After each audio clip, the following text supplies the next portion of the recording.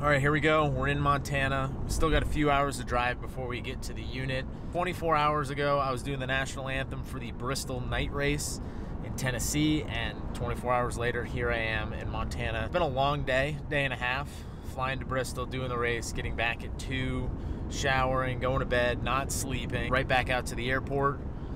Get on the plane, fly here. Can't wait to get in the woods. Got a few more hours of driving, crank up the radio. And, the next time you guys see me, we'll be in the woods chasing bugles. All right, good morning, YouTube. This is officially day 1 of hunting. Got up early, drove out to this spot, parked, walked in here a little bit.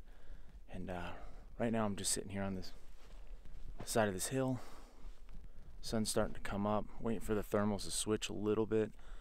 Before I crest over this ridge. There's a ridge over here I want to get over to, and there's a big north-facing slope I want to get on before the elk get there. Haven't heard anything this morning. Ran into one other hunter. He's going to hunt way further down the road, but I guess that's good. If there's other people in here, that means there's probably elk in here. So, right. Quick update. I heard a bugle, so that's good. I kind of just walked down a little bit to get a little closer to this ridge, and I could hear a bugle way off the other side.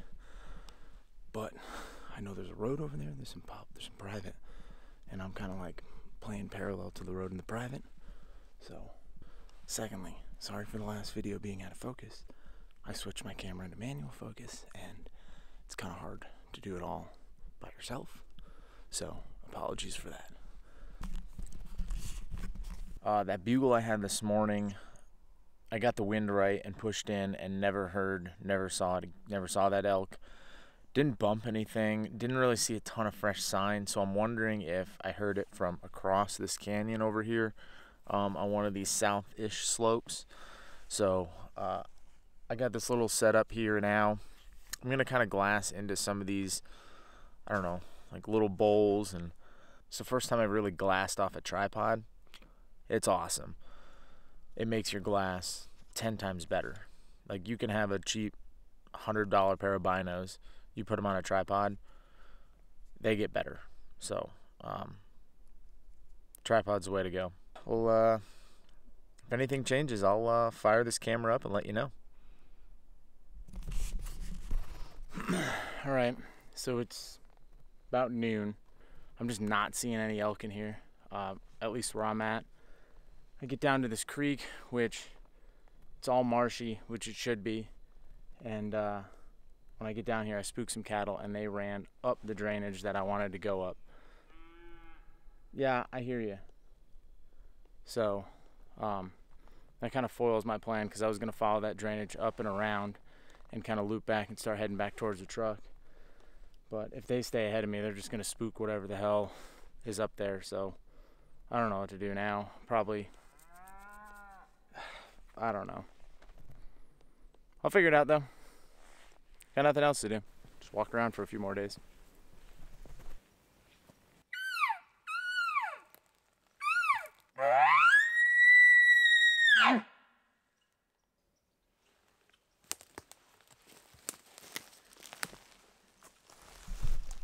Welcome back to the channel. It is day 2. We did get that big temperature drop, but with that temperature drop came a lot of wind, and I'm sure you can see it behind me in this grass.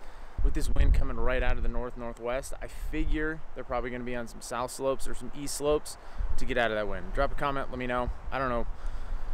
I don't have a ton of experience doing this, just trying to figure it out. So, yeah, we'll update you when we see something, or if we don't. Ooh, that's dirty. All right. So I don't even know what time it is, but it's still morning-ish. It's not quite noon. I was walking from the area I was at, was super windy. I couldn't hear anything. I found some old elk bed, ran into some poop on the ground, but it was all like crusty and starting to do the white, so that's old.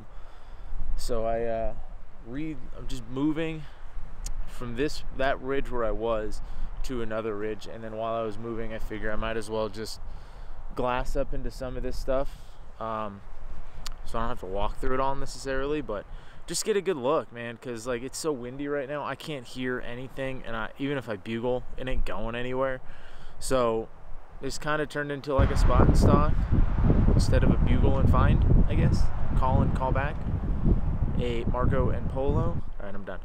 But yeah, I stopped here because my foot started to get a hot spot on it, so I'm gonna put my liners on and relace my boots back up and then get going here pretty soon. But day 2, again, uneventful.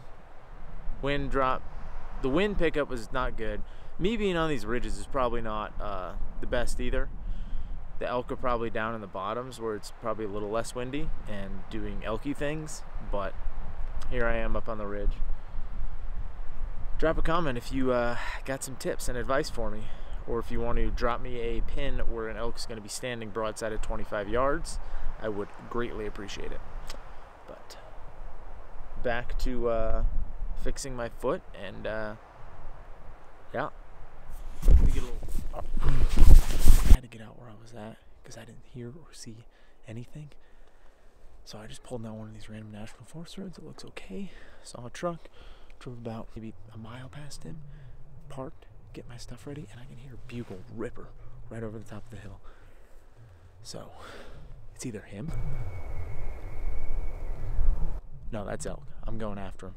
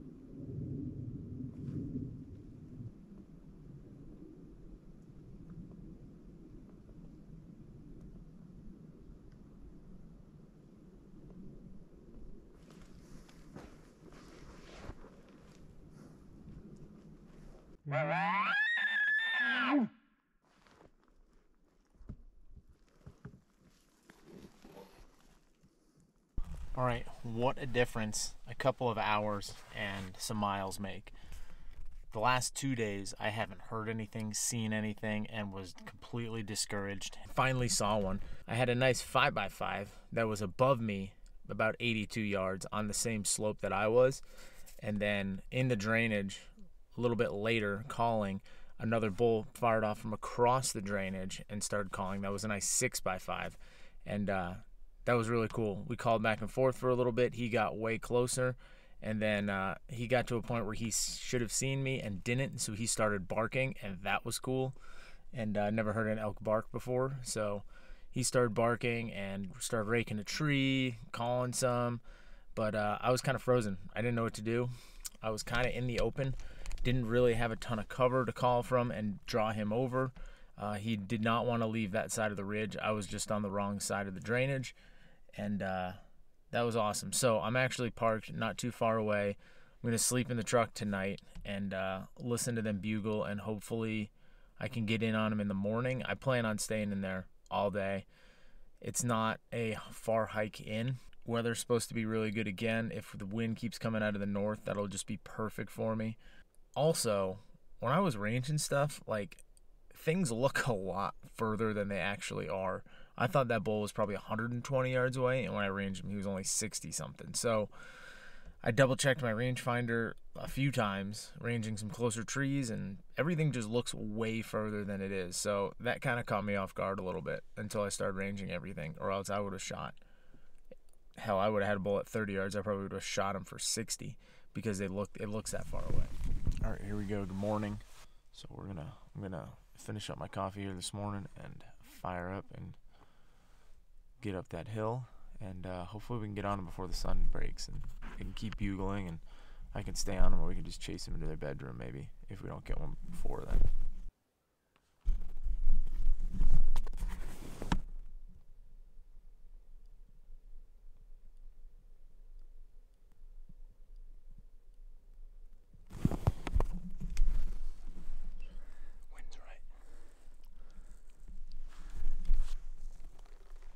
I saw that bull this morning chasing a cow.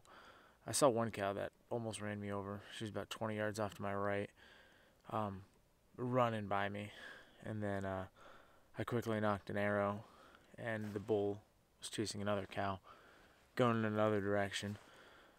Through some trees and kind of just over this ridge where I could see the heads, but I couldn't see his body.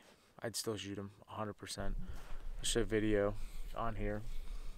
I got of him real quick because he was too far away for me to shoot or even call to stop. So I looked at the map, see where they were going. All right, welcome back. Nothing's really changed, and I heard two bugles. One off to my right now, and then the other one across the drainage and back on the hill on the other side. One went off over there first, was the loudest, and then this one piped off, was a little quieter, like a minute later. I know there's at least two bulls over here somewhere. Maybe it's that one and that one, but there's at least two over here. I want to be up in here all day in case they move, but if they're just bedding down right now, I got a good hour or two before they're going to move. It looks like it's going to be overcast all day, so the sun's not going to be beaten down. Hopefully this plays into my favor. We'll see. Fingers crossed. The first 2 days were a dick punch. Didn't see a single elk. No sign. We'll see what happens.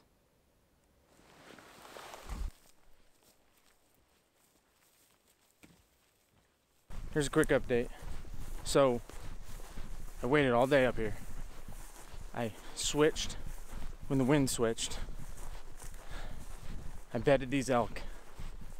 And at some point during the day, they gave me the slip. I went through a little walkabout on the backside just to make sure, see if I'd bump anything out of there. Came across a nice mule deer, but so I am just gonna walk my happy ass that way towards the truck because I'm like 3 miles from it. So maybe I come across something on the way to the truck, but sun's starting to go down. Not a good day. I mean, this is probably my most eventful day. But I really had higher hopes. Elk hunting's hard, man. It's hard and I suck at it.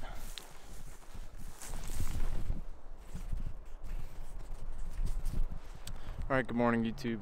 And I'm headed in there from the other way, from another road because the wind is just better.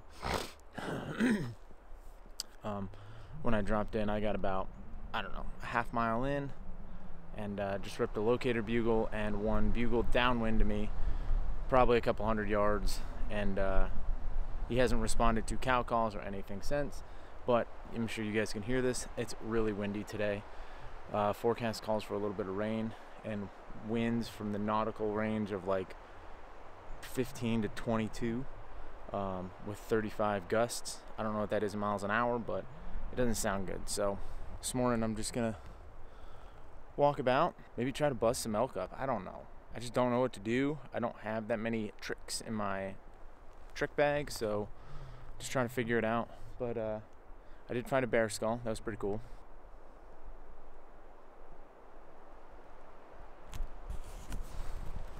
I want to kill whatever's doing that. Dude, I want to kill that thing. That's like a few days, if not. The sap is still wet, still tacky. I did hear a bull bugle this morning, like I said. But it's been so windy, it's just so hard to pinpoint them. I'm just trying to walk through some of these draws and trying to hit some of these north-facing slopes, but I keep coming across some decent sign like this.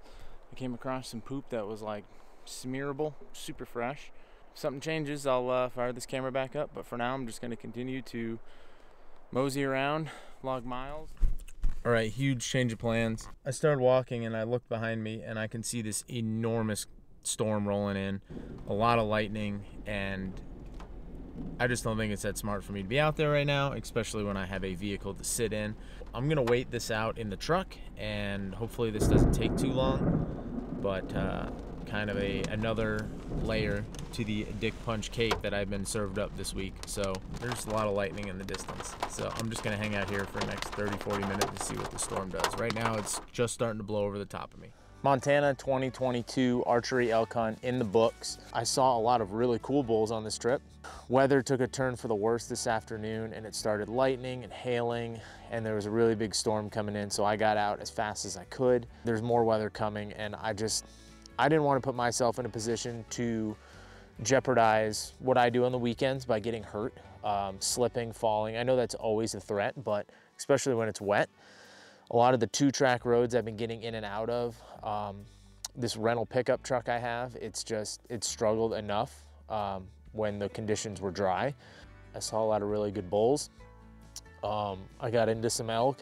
I had some marginal shot opportunities that I chose not to take.